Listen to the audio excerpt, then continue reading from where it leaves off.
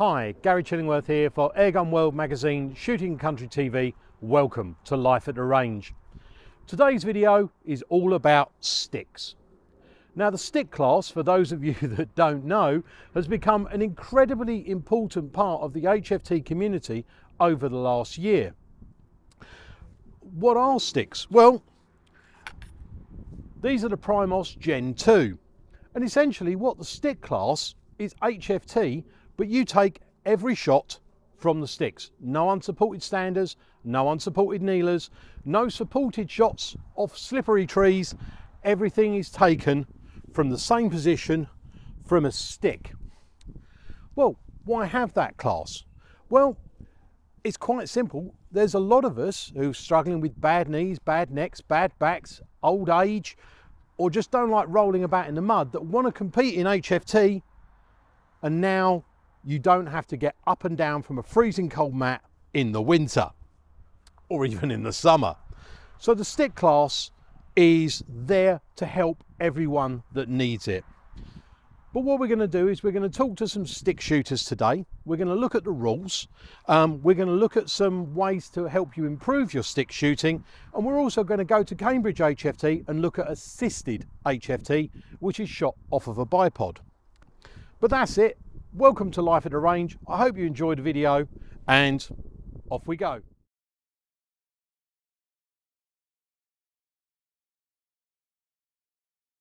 Okay, so what sort of rifles do you want to shoot in stick class? Well, I know many people who shoot like big heavy guns, Steyrs, HFT 500s in aftermarket stocks. I've seen people shoot Springers. I personally like a bullpup. I like something like this, the Brocock Ghost, and you're going to be seeing this rifle a lot more on the channel.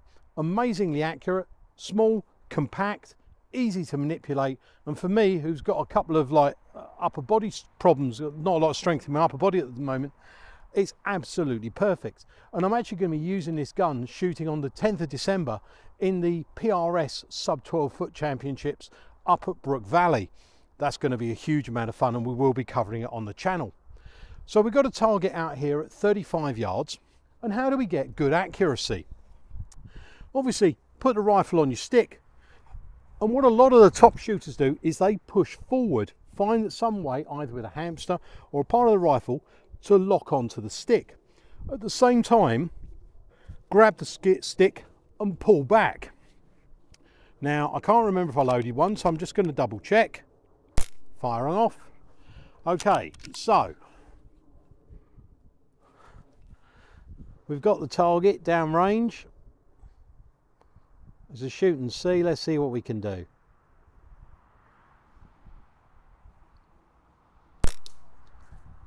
Well, not a bad start.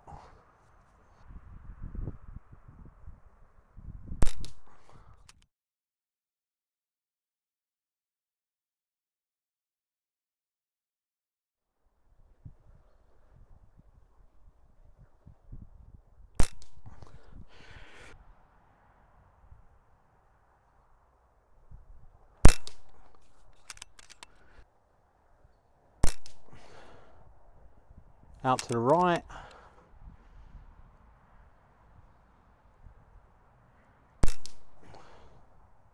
Now, I think I know what I'm doing. I'm canting the rifle, and that is one of the most difficult things you get within the world of sticks. When you're shooting HFT, you lock on, you rest the butt of the rifle on the ground, you grip the peg, and you can feel the rifle is upright. But there, I could feel myself leaning left, so it was pushing me out to the right. Did I load that? No. So, let's think about cant and make sure that we're not leaning over to the left.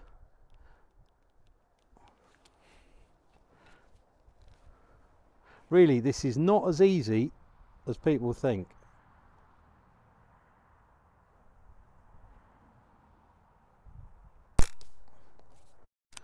Well, that was better, slightly high.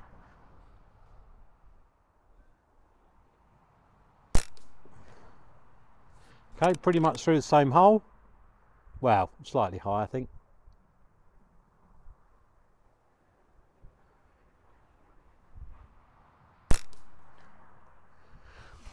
And there you go. So that is something really important. You don't want to be canting the rifle left or right when you're on the sticks, because that will massively affect your accuracy. So that's me shooting sticks badly. And now what we're going to do is we're going to go to Malden District Airgun Club, and we're going to show you the people who actually do this week in, week out, and actually do it properly. So off to Mad we go, and I really need to get some practice in with the BRK Ghost.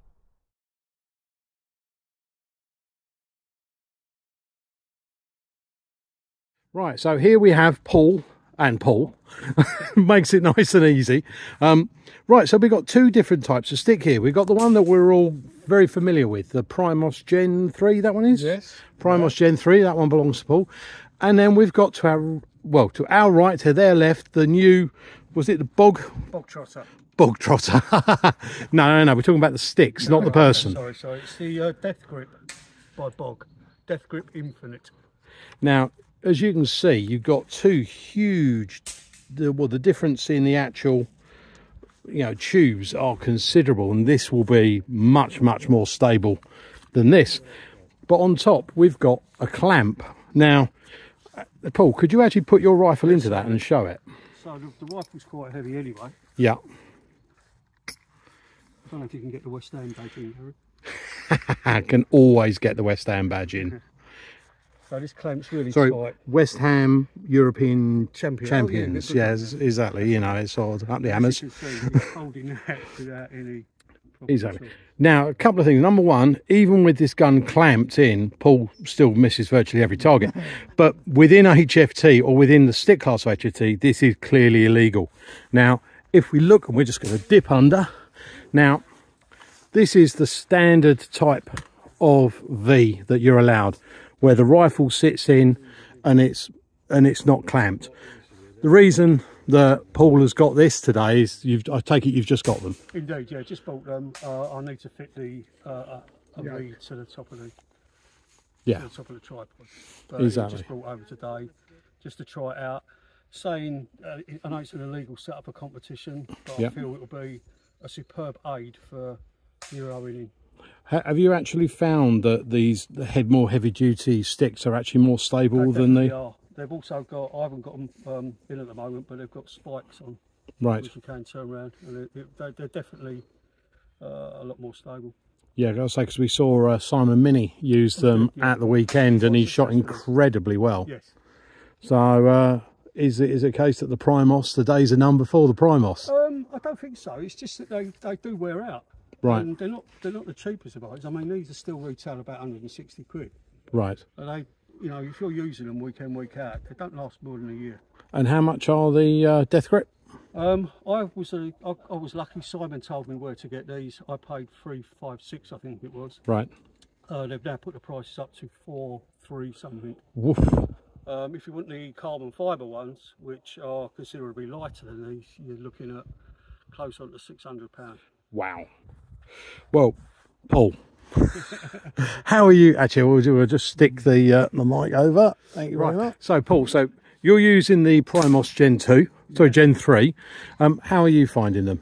I find them okay. I could do with I think they should make a different, wider yoke to cater for the buddy bottles. Yeah. But apart from that, no, I find them very good. And what I like about the 3 is they're quick detachable, and I can put my chronograph on there. That's a good idea. That's what I normally, you know, regularly change that. Yeah. It's quick and easy. Yeah. But yeah, fine. Wonderful. And so you're shooting currently a 510T. Yeah, superb. Beautiful. Actually, I suppose that's one thing to think about. I would guess, I mean, these bog sticks, they're considerably heavier than the Primos, aren't they? They are, yes. So maybe if you weren't quite as mobile and you were having to hump a fair amount of distance, maybe the Primos would definitely be the better of the stick. There's nothing wrong with the Primos. It's just that they've got a tendency to wear after some time. I mean, mine, I've had them 2 years, and the top wobbles quite considerably at the top. Okay. You put that with my natural wobble, I'm all over the place. Well, maybe the trick is to get the wobbling in sync. Yeah. So the stick goes one way and you go the other, and you meet in the middle, and then you're all happy to go. So here we have Paul. So the rifle's resting, but he's not clamping it in. And my normal win was up. So it goes to show that the phrase "all the gear," and no idea. Unlucky. Thank you. Now you see it done properly. There we go. So here we have Paul with the Primos Gen 3, according to Paul, the vastly inferior product, although I have a set of Primos Gen 2s and I think they're absolutely lovely. And I could almost feel Paul thinking, please don't kill this, please don't kill this, please don't kill this. Difficult target, you can see. Yeah. Unlucky. Thank you. But on the bright side, you missed it £300 cheaper. Yeah. Yeah. That's what I like it. That's a good way of looking at it. Thank you very much. Right, so these very fine gentlemen are allowing me to have a go with their rifles. Another go? Yeah, I think I just pulled slightly low. I think I need to go fractionally higher. I like this idea of having the bipod on the front and able to push into the stick. Oh, shot, Gary. Well, that is absolutely as stable as anything. That's really nice, and I like the immersive optic as well. I currently have got the MTC. One. Swap. So I'm going to give that a go because I'm going to shoot with a BRK Ghost with a prismatic, based on what you were saying, that these are really nice for this kind of sport. Yeah. Every time I look through it, I prefer that now over conventional. It's so bright and with the numbers. That's beautiful. Right, well, that was nice and stable. Let's give the old bog clamp a go. Okay. Right, considerably heavier rifle. It's a Warren Edwards Alutech with Tommy Bennett Akatilli wooden furniture laminate on there. Yeah, it's absolutely beautiful. Right, so I will reset this target, something that neither of you had to do. Sorry. Oh, sorry. Well, I'm not used to doing it, unfortunately. That's 0 at 25. Okie dokie. I was thinking that's very dark. Yes. Firing off.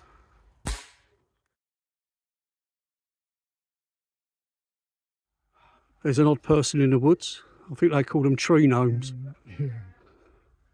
Shrek. Shrek bumbling through the woods, looking for something to eat, I think. Stig of the woods. Yeah. They say the Yeti isn't real. Yeah. He's on his way back to his nest. The bells. There you go, the call of the Yeti. Bacon! Bacon!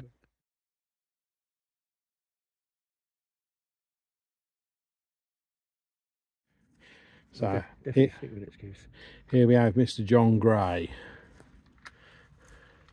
Unlike Dorian Gray, he's not staying young or getting younger.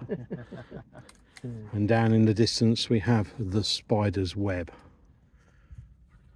Oh, good shot. Was that absolutely solid? Look at that. So, John, got back from the World Championships, didn't manage to kill any targets like that, but how did you find it? Yeah, I thoroughly enjoyed it, Gary. It was an amazing experience. I was full of apprehension before I went, full of nerves and apprehension, but I needn't have been. It was made to feel very comfortable. Yeah. Friendly atmosphere as all the competitions are, and just thoroughly enjoyed myself. And I absolutely loved it. Superb. Right, well, let's have a look at Mr. Finlayson. Now, John killed it, made it look easy, made it look like it meant nothing to him. Right,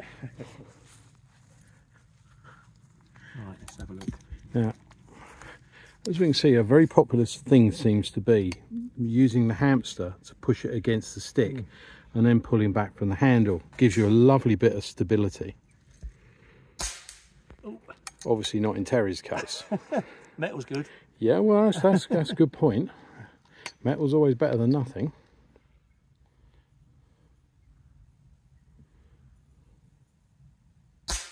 Good shot, sir.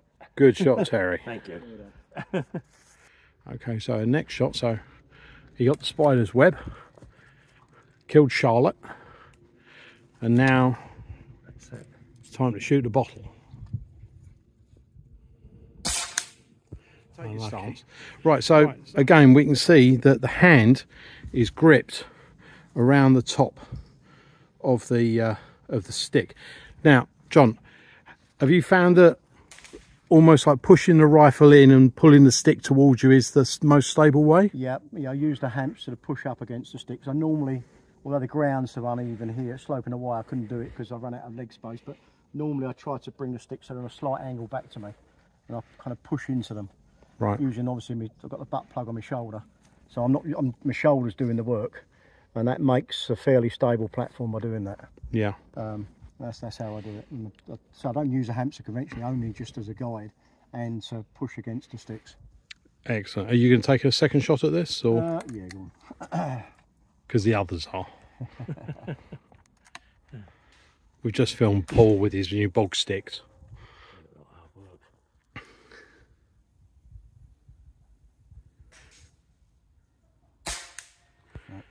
Now, so if you were watching the top of the scope there was no movement, there was no wobble. It certainly looks stable. Now, if we want to see wobble, let's have a look at Terry. So again, here we have Mr. Finlayson, and you can see he's pushing into the stick.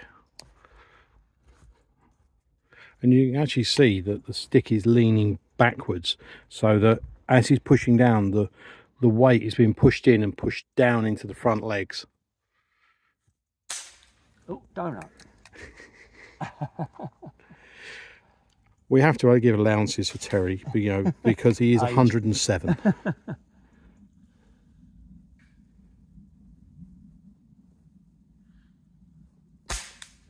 But again, looks solid. Now, Terry, obviously we've got a tripod on the sticks. Do you always put the two at the front, or do you? I always do. Do you find that more stable? I find it more stable than having one. So the correct position would be to have the two in the front in line with the target, the one behind to help balance you out, yeah. And then you almost like pushing down into the... Actually, John mentioned that, the stick coming back, then you can lean into it. If you have it too upright, it's liable to go over. But if you have it leaning towards you, you've got a bit more lean, which in theory gives you more stability. Perfect. So we'll do a third one and knock it over. Excellent. So if we don't knock it over, do you mind if I have a go with your gun? By all means. No. Unlucky. Well, can you, we'll leave it filming. Yep, so that's sure. Right, what is your 45-yard aim point? One below. One mil dot below? One below. Okie dokie. Thank you very much. Just give me a rusty pellet. Always the best. As I'm a little bit taller, let me come up a bit. Right, so push in.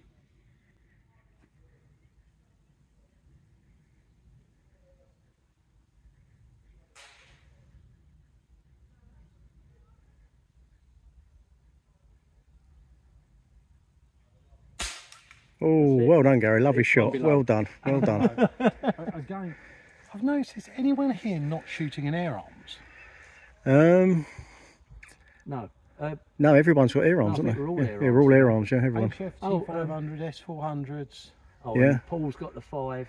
He's got the 510 tactical, hasn't he? Tactical one. Air arms. Yeah, they're all air arms, aren't they? Everyone. Yeah. Now look, I've been really lucky here. I've knocked a few down. I helped set this course, so I know the ranges as these guys don't. But it just goes to show how stable you can actually physically get it. So it's certainly, if you're thinking about getting into HFT and you know you're worried about, oh, we're going to, wobbling about, this is a really, really good way, and you can be really competitive. There's a chap called Darren Percival. Yeah. The other day he scored a 59 out of a 60. So the stick guys are getting better and better and better. unlike this lot. We'll get there in the end. Cheers, guys. Cheers, Terry.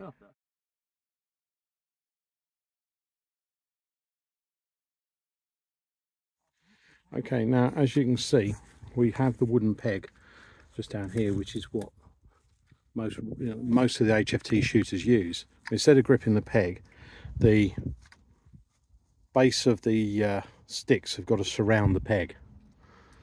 Another S400. These are a very popular gun.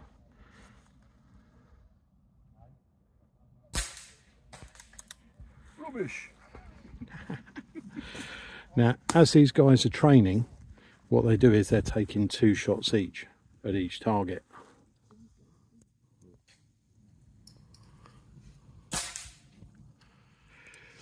Okay, so here we have a supported standing shot. Now, what are the rules on sticks when you're taking a supported stander, John?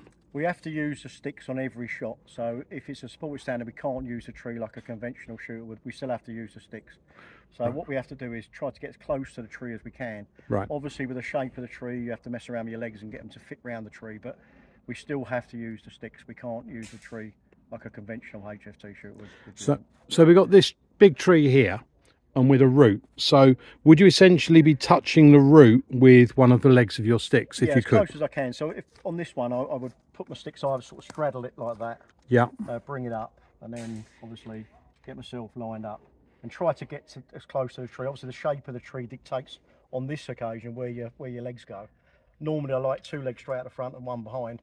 Obviously when you've got a tree, you have to compensate and end up the best you can, but as close to the tree as you can get it. So if it was a unsupported stander or unsupported kneeler, what is the rule with that? Again, we have to use the sticks, but you'd be over the peg. So wherever the peg is, put your sticks over it and take it from the sticks. So everything is on the sticks. Perfect.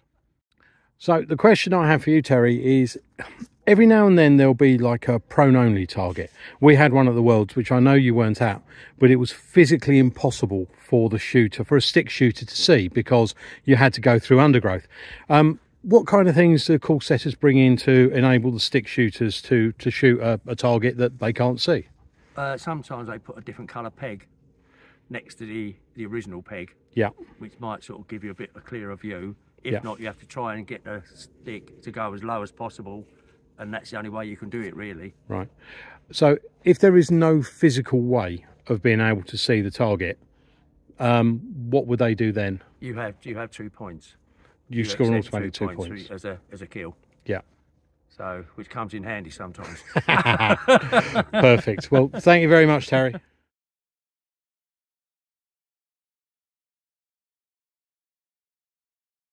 Hi everyone, here we are at Cambridge HFT and I'm with Benji Jones. Now Benji here shoots this amazing, what rifle is this? This is a Daystate Red Wolf. Now Benji is, he's a superb shooter, the Red Wolf, yeah. Now we have the stick class, but Benji, you do something different, don't you? You shoot off the bipod. Yeah. How do you find that? I find it much more easier than using a stick. More stable lower down. Yeah. So we're going to put this down before I drop it because I'm terrible at putting things up.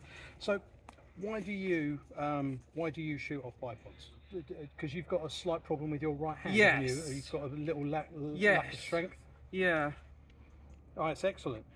Well, see, that's the great thing about using bipods and using sticks. Now, obviously, in major competition, we use the tall sticks. Have you ever shot off of those?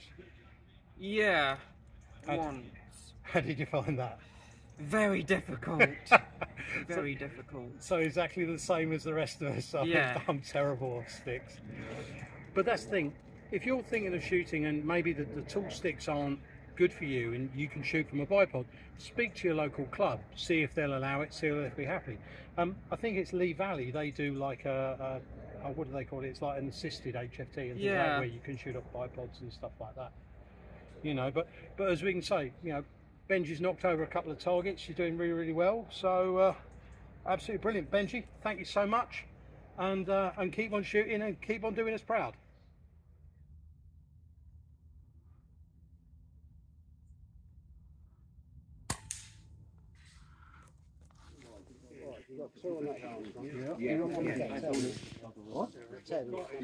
Yeah, number 10. Yeah.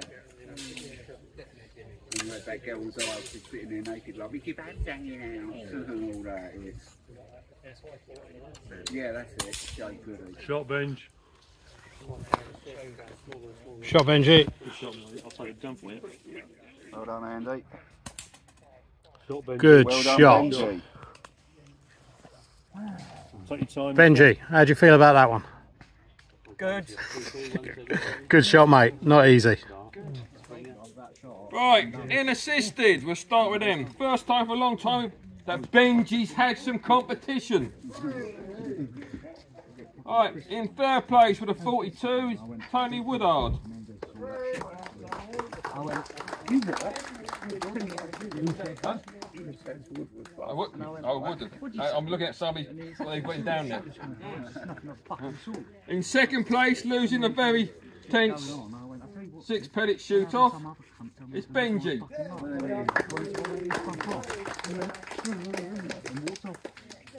And in first place is Mike with a 49.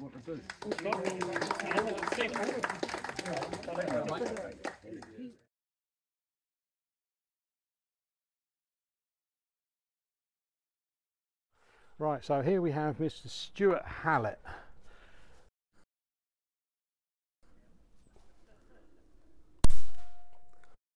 Oh, terrible shoot. Right, so Stuart.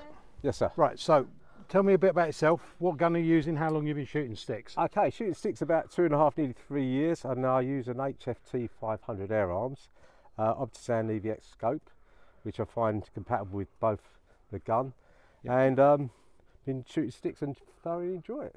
Right, so you just got back from the HFT World Championships. Yes. How did you find it? Nerve-wracking the first time, the very first day, but thoroughly enjoyed it, and second day settled into it, and definitely going to go back next year. Brilliant. Would you say it's a sport or a competition that it's good for people to come and have a go at, or was it like very daunting? No, you think it's going to be daunting for the worlds, but as soon as you're there and settle in and you do your first couple of targets, it's absolutely blinding. People are really friendly there. Everyone's just having a great time, and yeah, it's a competition. If you want to go and do it, go and do it. You should never be frightened of going to do it. I was, and I thoroughly enjoyed it. Brilliant. Thank you, Stuart. No worries.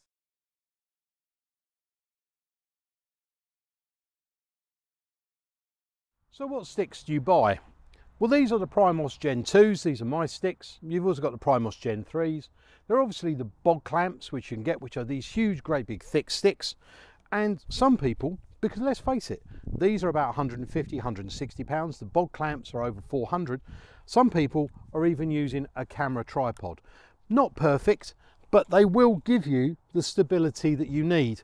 And if you think that sticks is something that you want to have a go at, maybe starting off with a camera tripod is something you can do. I mean, these are Amazon basics. They're only like £20, but you can get much heavier tripods as you can, and go down to your local cash converters or your charity shop, and there's often tripods in there. But the great thing about stick shooting is if you actually speak to your club that you're going to go to and say, I want to shoot sticks but I don't have sticks, they will usually put you with a stick shooter and you'll be able to share sticks. A lot of places like doing this because that way you're not messing around setting up different sets of sticks and things like that each time. You just walk up, the first person puts their stick at the peg and then they leave them there and 2 or 3 people will use that set of sticks. General rule of thumb is if you're borrowing someone's sticks or shooting with someone's sticks, the cost for that is usually a cup of tea after the shoot. The other thing is about modifying sticks. The other thing is about modifying your sticks to make them better for your rifle. What we will allow is, if you want to put a couple of little bits of foam over there to rest your gun on, that's absolutely fine. But what we don't want to see is people putting sandbags and bean bags and things like that where the gun will sit within it and it will almost grip the stick. So at the moment, sandbags and things like that on top of sticks are not allowed, but we will allow a certain amount of, a little bit of padding or a little bit of foam to protect your rifle. That's absolutely fine. The other thing we're looking at doing in 2024 is it is only the hand that can grip. So if you're gripping the rifle So if you're gripping the stick like that, that's fine. What we don't want to see is people putting things on underneath to actually allow you to rest your hand on and to stabilize the hand to give you more stability. The only thing that you should be using to grip the stick and the rifle would be your hand. So we don't want to start seeing shelves or platforms or other bits there designed to actually help you gain stability. The only thing that should be really holding the gun is the yoke and the hand, and nothing to support the hand.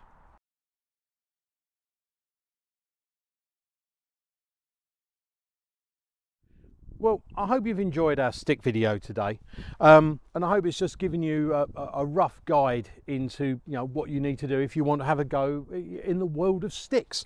The guys who shoot it are all lovely. You'll have an amazing time in the stick class, and it's something that I'm certainly going to give a go over the winter. Thank you very much for joining us. We'll all see you all again on the range very, very soon.